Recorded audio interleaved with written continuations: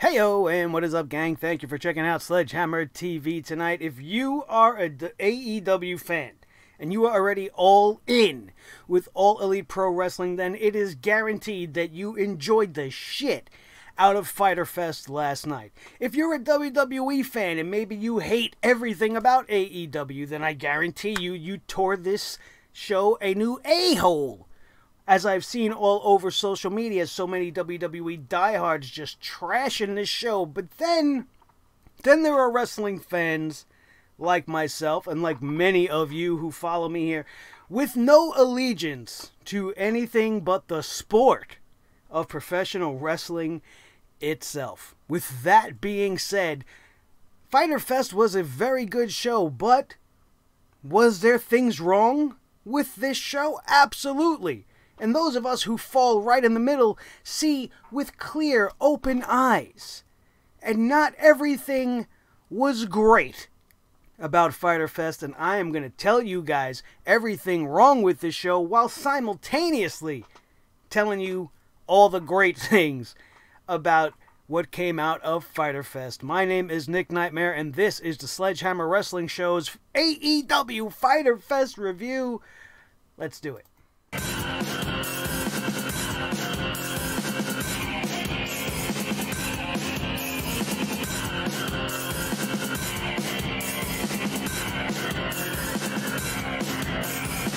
Sledgehammer Wrestling Show.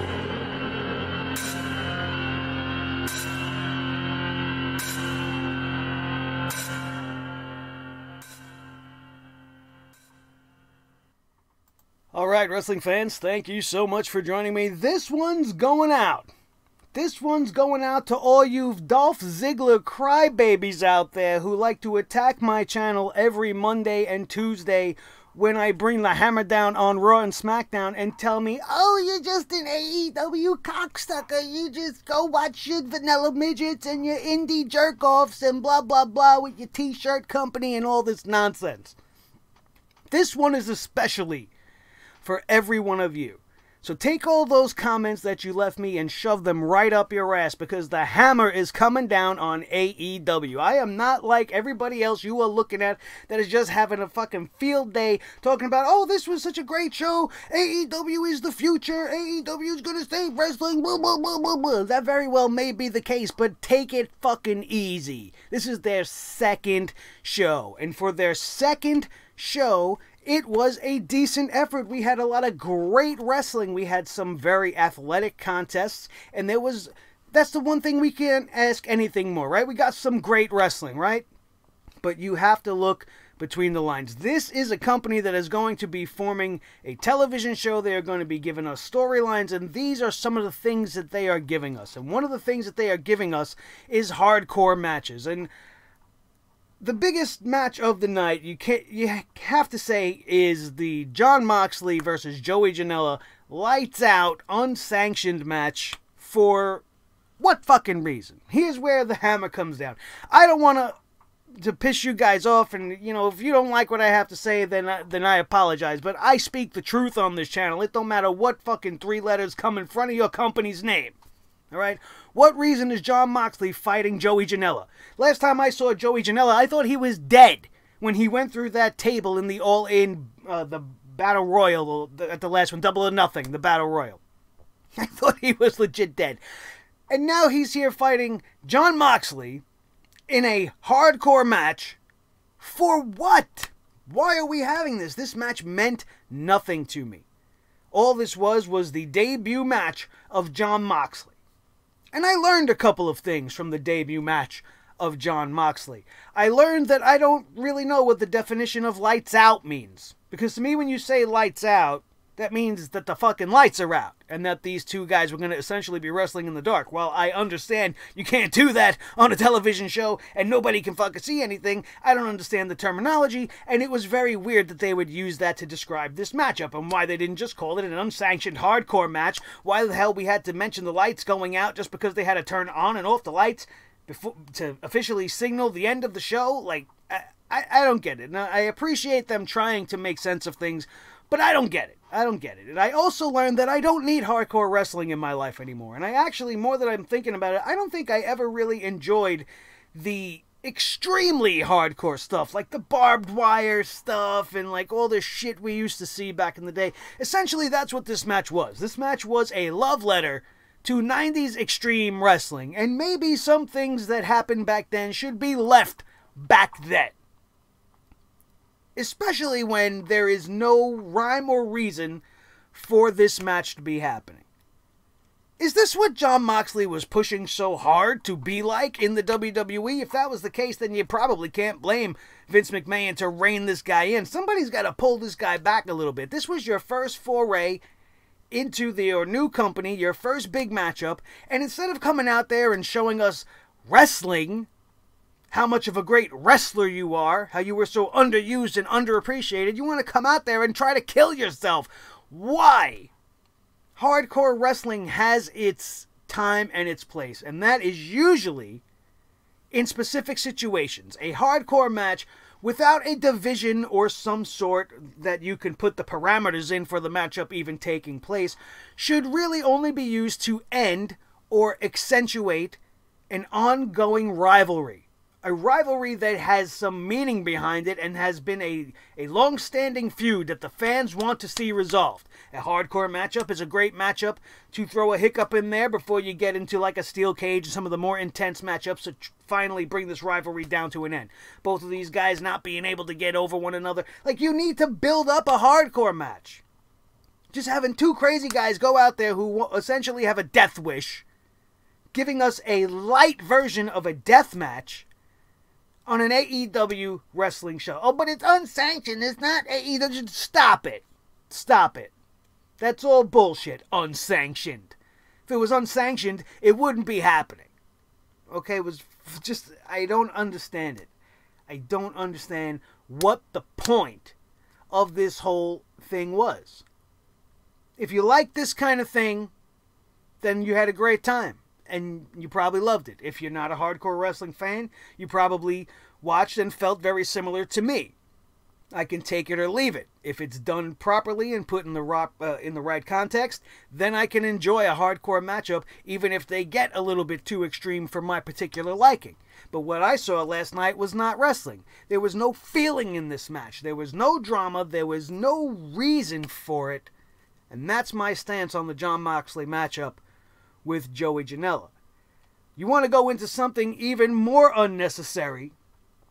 The most unnecessary thing to happen at this entire show was the unprotected headshot to Cody Rhodes by Shawn Spears. While I enjoy the turning of Shawn Spears, I do not mind the use of a steel chair in professional wrestling. There is not one reason that you could give to me in the entire world. It doesn't matter what sequence of words you try to put together in any kind of sentence. There is no defense for having that unprotected headshot.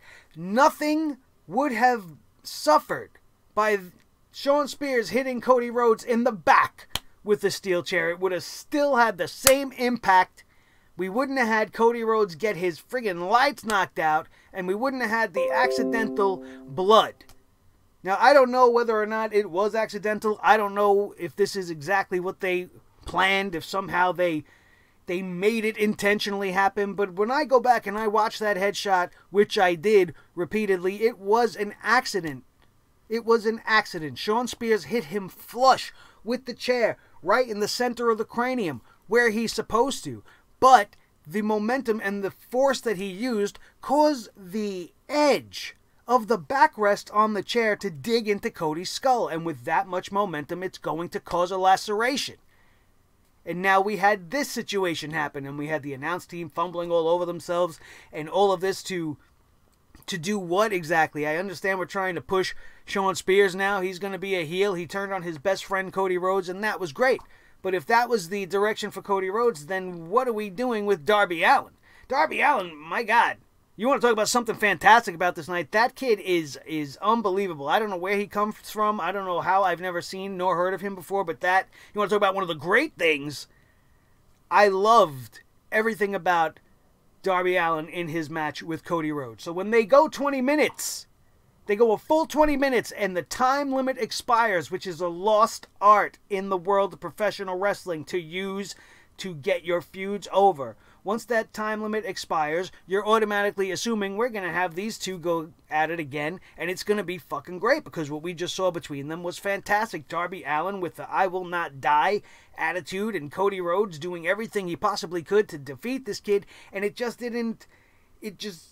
couldn't manifest for Darby Allin on this night.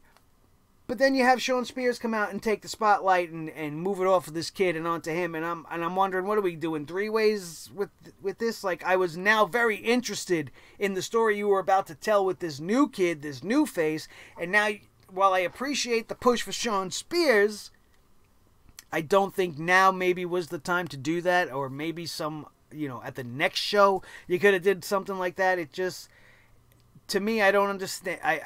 I don't want to say I don't understand, because I understand they're going in this direction with Shawn Spears and Cody Rhodes. They're going to do this program. But I feel like by doing that, they just built a little bit of momentum with this other Cody Rhodes, Darby Allin thing, and it could have been great. But I have a feeling they're just going to move it over to Shawn Spears instead, which isn't a bad thing, because Darby Allin's just getting started here, everybody's just getting started here, and they're just trying to work out the kinks, and maybe they didn't think that all the way through. Like, well, what happens to this kid after Cody gets wrapped in the head? And why he had to get wrapped in the head, I will never know.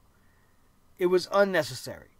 There's a reason why we don't really do those type of things anymore, and even that particular spot, the chair shot to the head, there's no reason for it anymore. It's overbooking it, really. And if it was Cody's idea, which I'm sure it was, then, fine, I understand where you were trying to go, but there was a better way to go about that. There is no excuse for me for a shot like that. And I think it just took everybody completely out of whatever fun you were having at that moment. This was now like a serious situation. You got JR talking about concussion testing. In the aftermath, Cody Rhodes is okay. There were no signs of a concussion. He had to get 12 stitches in his head to fix the cut. And we're going to move on. How we're going to move on, I don't know. I just hope that Darby Allin gets a little bit of a push coming out of this and doesn't get pushed aside for Shawn Spears. And it's nothing against the guy. I'm sure he didn't purposely do what he did. And I'm looking forward to what they're going to do with this in the future.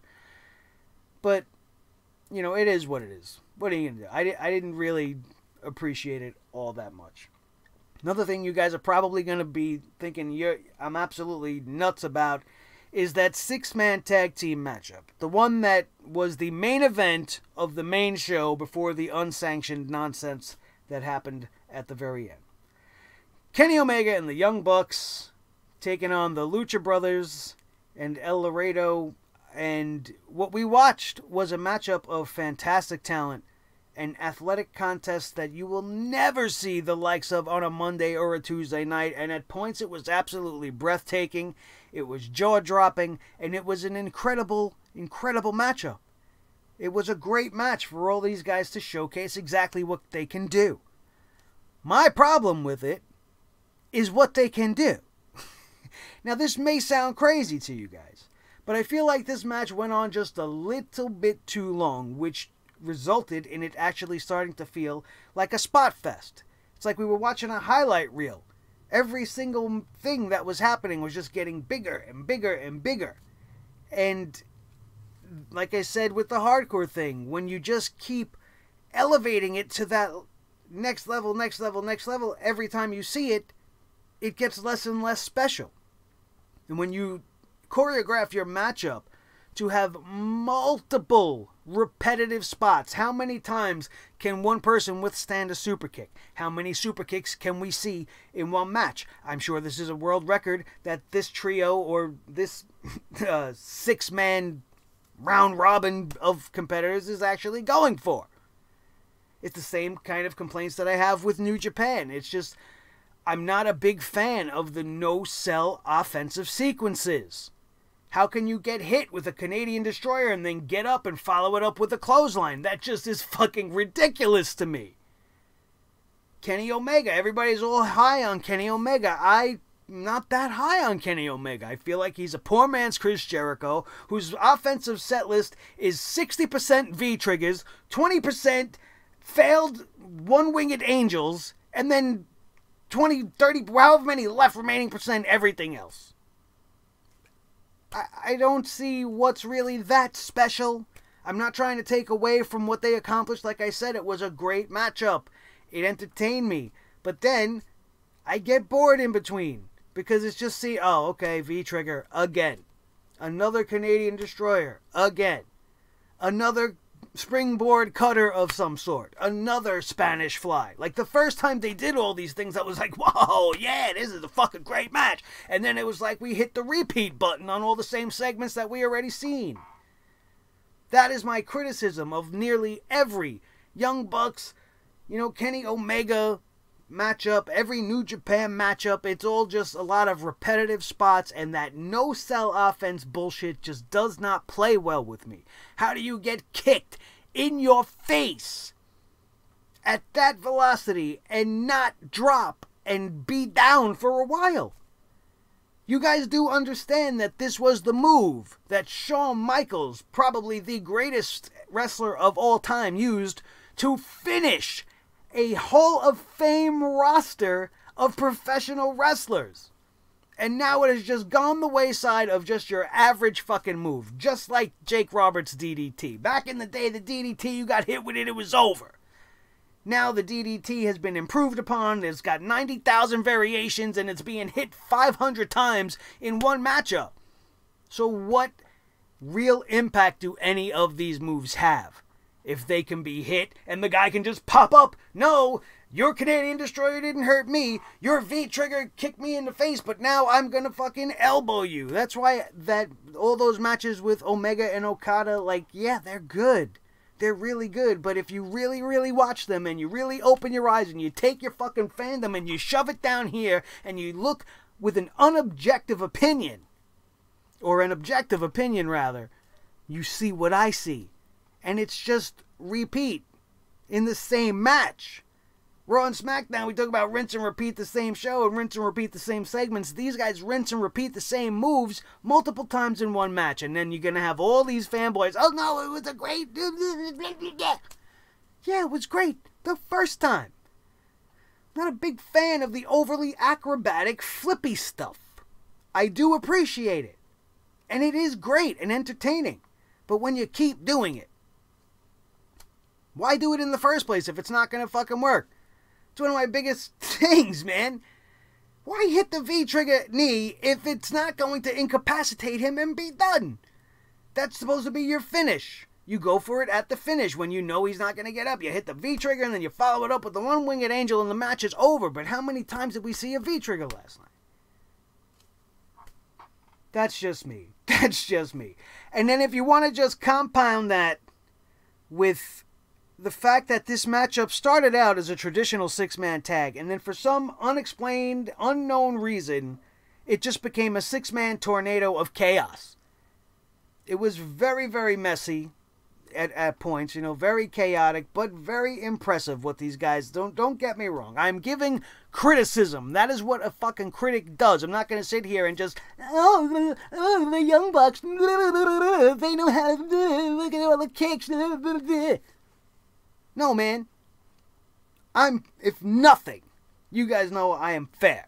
And I come down just as hard on them as anybody else. And while, like I said, that was a great matchup, my opinion, personally, those are the things that I feel were wrong with this show. And we are going to just go into the results of this show right now with my final real big complaint. Hopefully I don't go off into any other tirades, but since we're going to talk about the start of this show, we had a triple threat tag team matchup that was put on the buy-in free show. Now, I don't understand the point of that, because Fyter Fest was free for all of us. You went to Bleacher Report, you streamed it free, you watched it live. So you're not trying to get anybody to buy the show. Why put such a big match, something that actually has something at stake to it as well, on the free part of the show?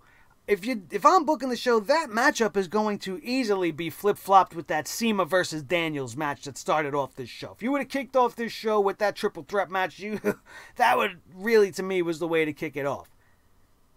But that is my final complaint, I hope, for this whole entire thing, because this show started off with the Best Friends defeating SoCal Uncensored and my friends from House of Glory Professional Wrestling Private Party, making their AEW debut in tremendous fashion. These guys won over the crowd because they are fantastic. I knew exactly what AEW was getting because I've seen them doing this kind of stuff for the last 2 years in House of Glory. And I was never more proud than I was to watch my guys from my school that I'm going to right now out there tearing it up and stealing the show. Maybe more than anybody else the entire night on the whole entire card. And it was just a fantastic thing to see, which is another reason why I feel it should have been the start of the show, and it could have definitely flip-flopped with the match they chose to open the show with. And especially with the winners getting the bye. They are getting a bye in the tag team title tournament at All Out. That's high stakes. That's something that should have been on Fyter Fest, not on a free pre-show. So they're making the same type of mistakes that the WWE makes.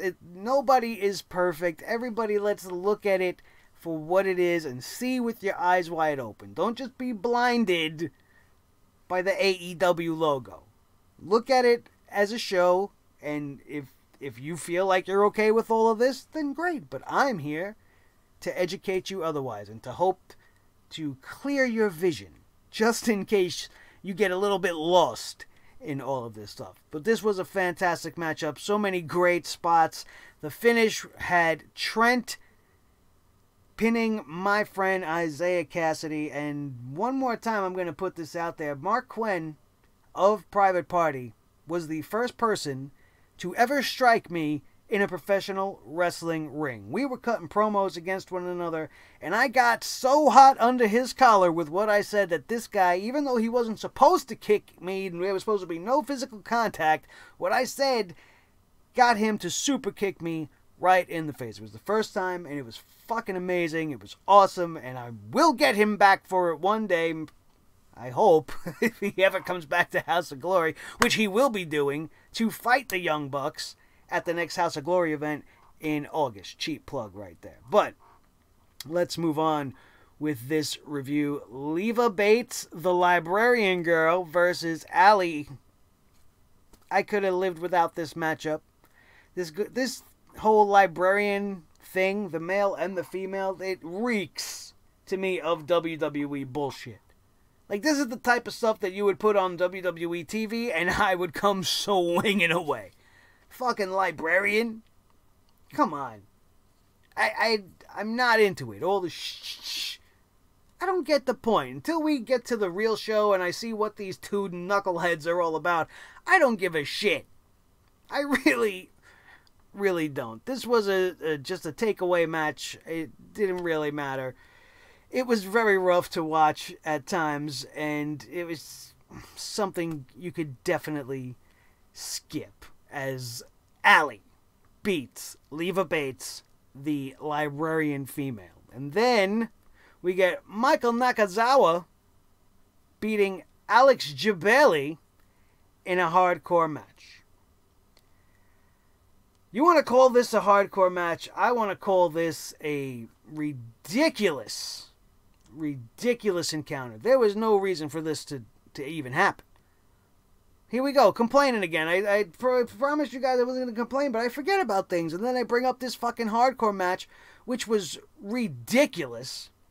But again, if this was your type of thing and you enjoyed it, you know, good for you. This is not the type of stuff that I want to sit down and ingest when I'm trying to watch pro wrestling.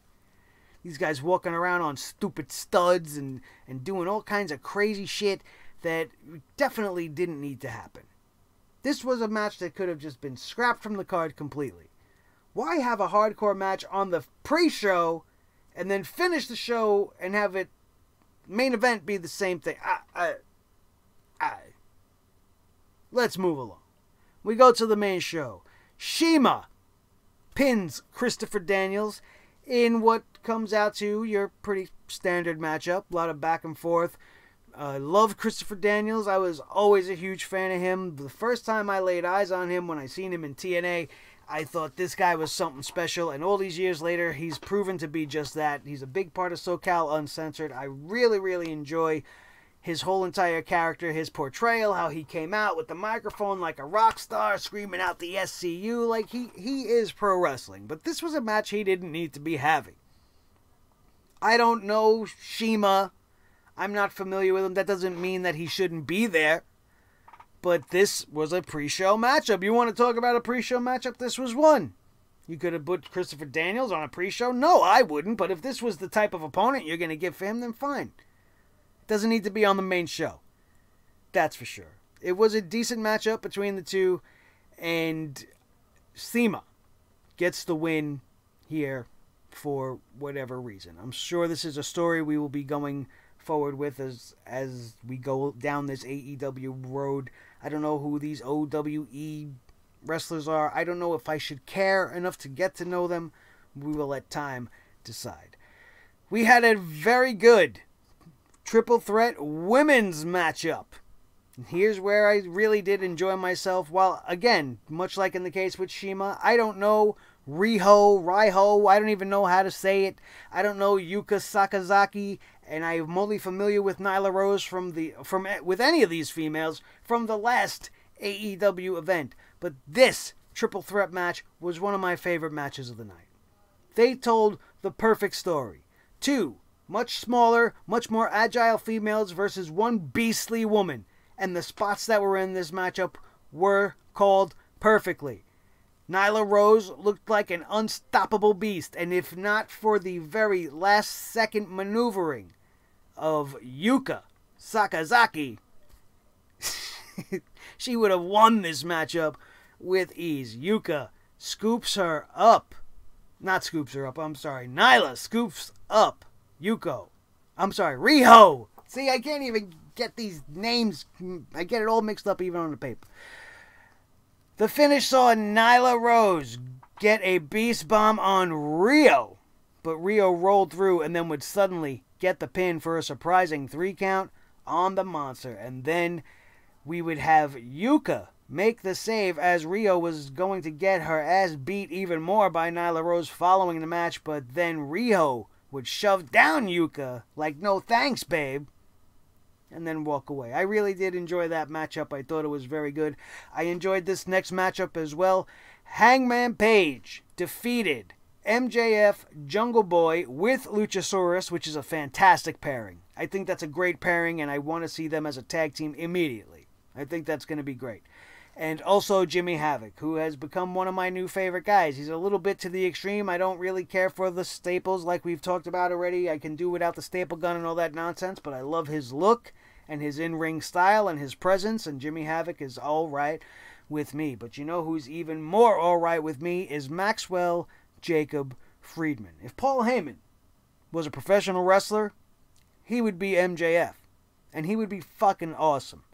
This guy, when you give him a microphone, just absolutely floors you. He tears the whole entire show in two. In a good way. It's just like, this guy is next level. He is above and beyond everybody else that's on this roster. His in-ring ability is fantastic. His microphone skills are not to be touched, man.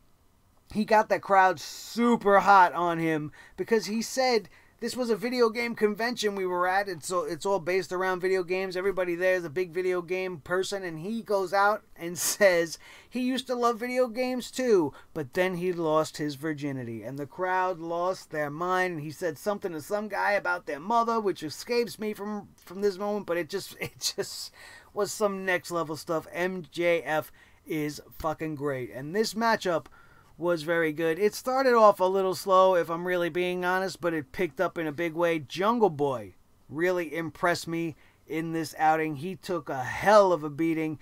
MJF is my favorite character, I think, in all of All Elite Professional Wrestling, and it was fucking great. I really did enjoy it. I was hoping that MJF would win because I am much more invested in seeing him move on than having Hangman Page move on. Not that he was going to lose his shot at Chris Jericho, but like if you want to put somebody at the head of this company to lead it into the charge, if you want to do this war with WWE, you got nobody better than MJF, let me tell you that.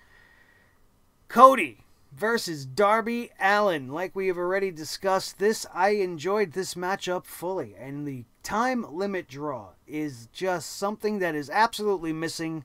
Time limits can be used in such a fantastic way, and this is one of those ways. You have a talent in there like Cody Rhodes. You have another guy that's coming up like Darby Allin, and you don't want either one of them to suffer a pinfall tonight, as both of them are probably going to lead on to something else. And this is the way you do it. It doesn't have to be a double count out. It doesn't have to be a double disqualification. It doesn't have to be any kind of shenanigans. It could be as simple as these guys just going out there and wrestling each other for 20 minutes, and the bell rings, and oops, you're out of fucking time, kid. Now we have to go on with this matchup, which is what I'm hoping. I wanted to see a rematch in the future. Hopefully that is something we are going to see, but like I said, this whole Shawn Spears scenario just threw everything for a loop. But the interesting part about this matchup, Darby Allin brings a body bag with him to the ring. Cody Rhodes used it against him, stuffing Darby Allin in the body bag and then standing him up to deliver a, what the hell did he call it? The flirting with disaster or whatever it is, the disaster kick. There it is. And then Darby Allin did kick out after he took him out of the body bag. I just thought it was a very tremendous matchup. Darby Allin with some comebacks that he just looked really, really good to me. I enjoyed this matchup, and I hope to see big things from them in the future. And then we have Kenny Omega and the Young Bucks defeating the Laredo Kid and the Lucha Brothers. My favorite thing about this matchup was the gear that these guys came out wearing. Kenny Omega and the Young Bucks come out dressed up as Ryu, Ken, and Akuma, respectively, from the beloved Street Fighter franchise.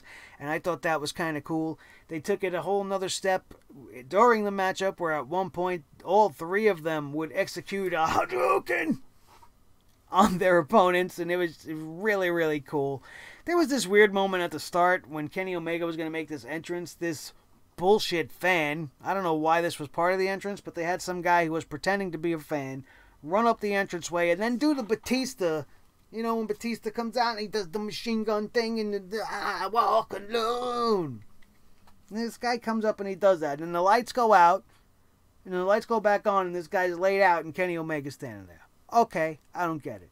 So now these guys all go to the corners. You know, they're getting ready to have their tag team matchup. And then before the end of like the second minute of this, everything just went wild. Just absolutely went wild. And I could barely make sense of half of the action. I couldn't see a lot of the stuff that was going on. But we've seen many Northern Lights suplexes. We've seen multiple super kicks, swantons, Canadian destroyers on multiple occasions. Like I said, it wasn't that this was a bad match. I'm not at all saying this was a bad match. Don't get me wrong. It's just I don't appreciate that style of wrestling for that long. If they would have cut the match time for this match maybe to like 2/3 of actually what it was, we would have had taken out a lot of those repetitive spots, and this matchup would have been at least like 4 or 5 stars to me. But that I ain't Dave Meltzer. My stars don't fucking mean shit. I'm just saying, if you wanted to know where I'm gauging it at, it's definitely a 4-star matchup. Not a 5-star matchup, but I would have definitely put it much higher had they just reined in this just a little bit. Kenny Omega hits a Tiger Driver 98 to the Laredo Kid for a 2 count. Omega multiple V triggers before finally pinning the Laredo Kid after hitting the one winged angel. This was a 20-minute long matchup of action, man. It was just high flying, Spanish flies, suicide dives, tope suicidas, all of the things you would expect the Young Bucks' greatest hits, and with the talent in there that they were in the ring with tonight, it was a really entertaining matchup when all is said and done. My criticisms aside. Not really trying to take anything away from these guys, but I'm just proving to you guys that nobody, not even Kenny Omega, is safe from the hammer. Then we had the Jon Moxley, Joey Janela unsanctioned, lights out matchup. This was not anything near a wrestling match. This was just a straight up massacre of Joey Janela. He tried to do his best, but he was assaulted with barbed wire covered chairs. He was thrown in barbed wire covered tables twice. Death Valley drivers, all kinds. Was maybe the one wrestling move I saw Moxley deliver a Death Valley driver. But this was just, like I said, this was a hardcore match for the sake of having a hardcore match, and it meant nothing. It meant nothing. The crowd ate it up. I didn't so much. 2 bags of thumbtacks emptied out into the ring for Joey Janela to go feet first into them and then back, suplexed into them. Impaler DDT. Finally, this match would be over. If you like this, then fine. Then it's your style, and I'm glad you had a good time. It definitely, to me, was a waste of the first appearance of Jon Moxley. Overall, the best part about the Moxley match was how it ended, which was Kenny Omega coming out and assaulting Jon Moxley, meaning that we're going to get Moxley versus Omega, which means that we might see what Jon Moxley has in store when it actually comes time to wrestle. And if they just start booking him as a new Mick Foley, I'm definitely not interested.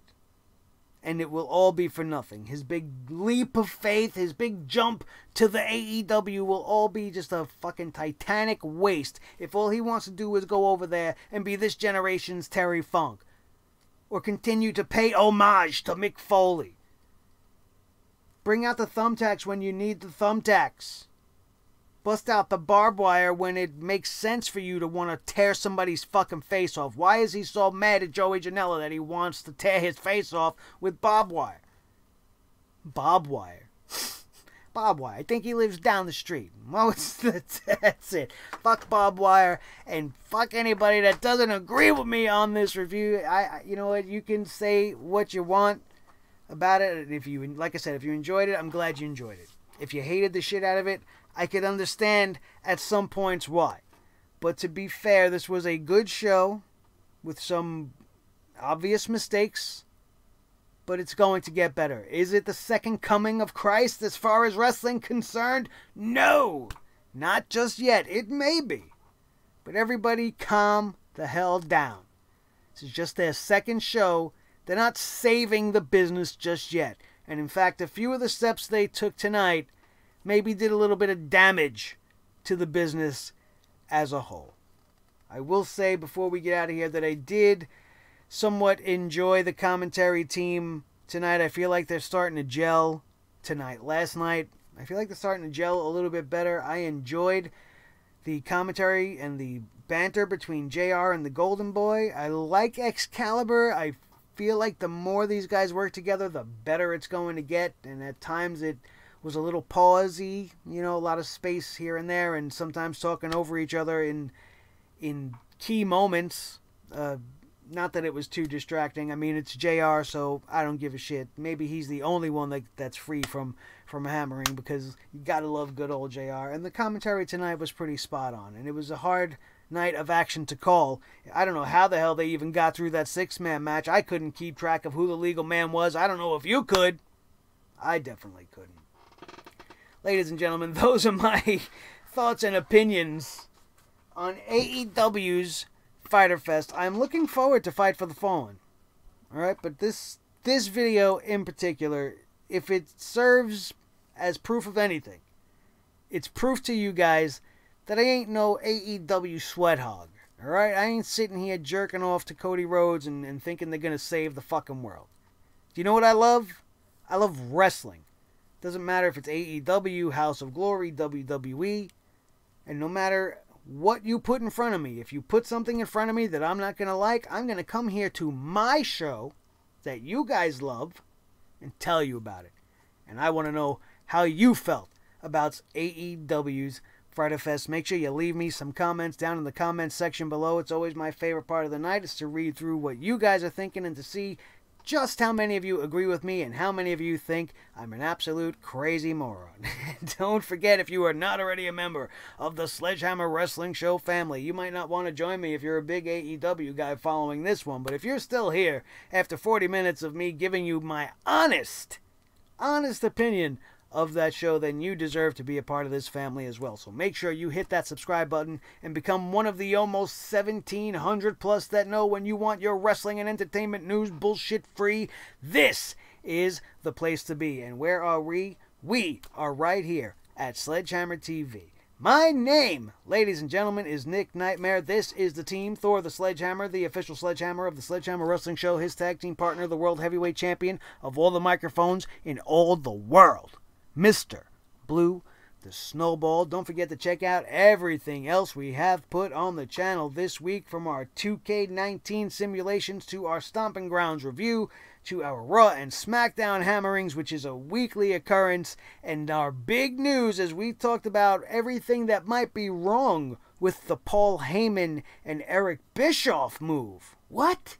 Oh, you're not excited about that? Well, sure, I'm a little excited, but I'm also a little bit scared. So why don't you guys go check out that video and find out why that is right now. And don't forget to smash that like button if you enjoyed anything you've seen on this channel here today. Hit that like button everywhere you go. It does great wonders for the channel so that we can continue to grow as we would like to do. And I want to thank each and every one of you for being here with me as long as you have been over these last couple of years. Summertime is here, which means it's almost time to celebrate our anniversary.